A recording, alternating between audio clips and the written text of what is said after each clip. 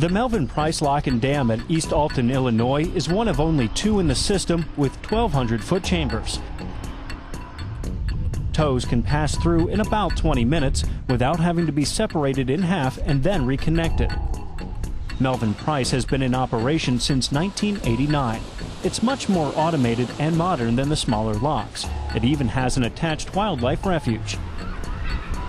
Upriver, there's an unusual liftgate. Downriver, each of the miter gates weighs just 25 tons less than the Statue of Liberty. It took about 800,000 cubic yards of concrete to build. It's the largest structure on the Mississippi River. It's also one of the busiest on the Mississippi River. We move approximately 62 million tons of commodities through here every year. There are proposals for the Corps to build 5 more 1,200-foot locks on the upper Mississippi and 2 on the Illinois. That would cost billions and take years. Meanwhile, the river will wait for no one. The big muddy flows on day after day, month after month, year after year, carrying silt and sand and debris, constantly trying to find new ways to the Gulf. Keeping that from slowing down American commerce will keep the Corps of Engineers busy for the foreseeable future. They've already been doing it for well over a century.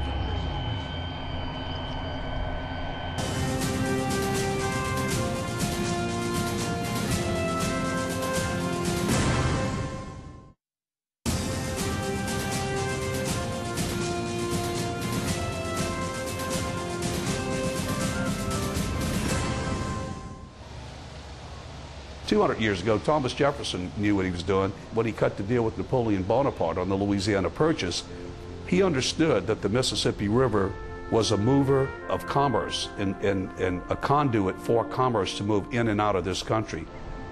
At the time of the Louisiana Purchase in 1803, the Mississippi River and what lay west of it was little known or appreciated by most Americans. That soon changed. The steamboat was introduced to the Mississippi Valley in 1811. And from that point on, transportation grew. The steamboat ushered in more settlement to the region. In the 1820s, Congress passed the first Rivers and Harbors Acts and appropriated funds for the Corps of Engineers to begin work on the Mississippi. In the early 1800s, West Point was the only engineering school in the country. And so if you were an engineer in this country and educated in this country, you went to West Point. So you were by default a military engineer. This is a transportation issue, a national level transportation issue. And the military engineers, going back to Robert E. Lee. Robert E. Lee, as a lieutenant, helped to do the initial survey of the St. Louis Harbor. And through time, the military engineers have always been involved with the significant transportation and navigation issues here. From the 1870s to the 1890s, Corps draftsman Henry Peter Bossy took a series of photographs from St. Paul to St. Louis to document the work. His photographs were rediscovered in the 1990s and are now considered classics of landscape photography and go for tens of thousands of dollars at major art auctions.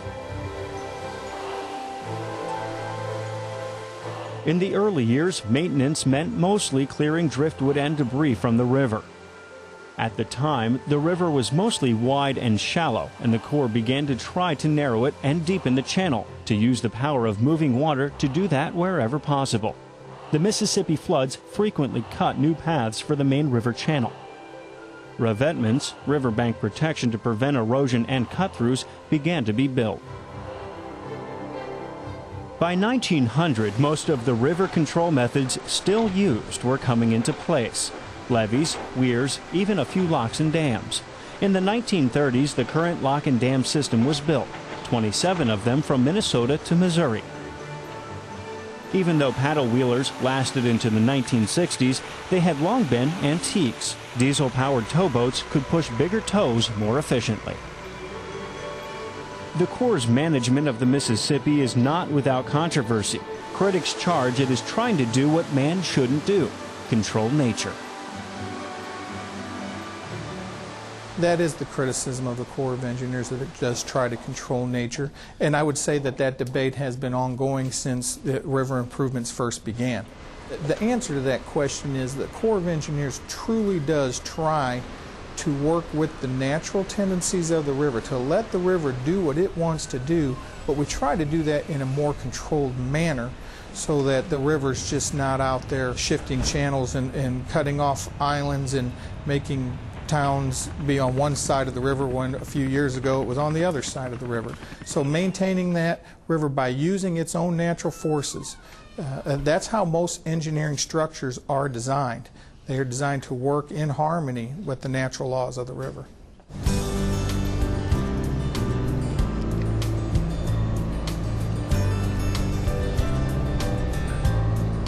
Life on the Mississippi has its own pace and style that reflects the slow, inexorable flow of the water. You've got to be dedicated to it because it's 24 hours a day, 7 days a week, 52 weeks out of the year. It never stops moving. So you've got a unique breed of people that work in this industry. Either when you come to work in it, you either love it or you need to get out of it because it doesn't shut down. All the commerce means plenty of work.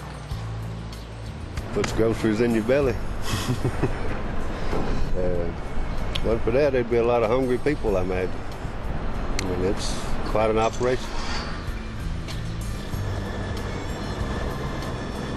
To me, it means a good livelihood and, you know, security for my family. This is it for me. So when I think about it, I just think about the adventure of it and then just the whole experience. It is pretty amazing. So.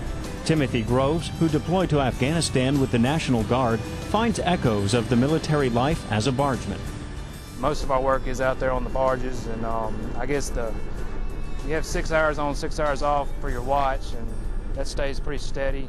You know, you can get pretty into a routine, kind of like with the military. The competition on the river takes place in the corporate office. It doesn't take place out here. We have to work together. And that camaraderie is something that I've never seen before in any industry. The barge crews typically work 28 days on, 28 days off. That promotes lifestyle possibilities many find deeply satisfying. There are other satisfactions. Working on the river is just, it's a wonderful career field for me, being with the Corps. It's satisfying. It's a quiet, beautiful place, working outdoors and helping people, creating recreation facilities for folks and maintaining that. It's a good feeling working out here. Dredgers take a slightly different view. Well, I really love my job, to tell you the truth, and I like everything about it, the ship handling, the mud, the camaraderie, the schedule. It's a pretty good mix.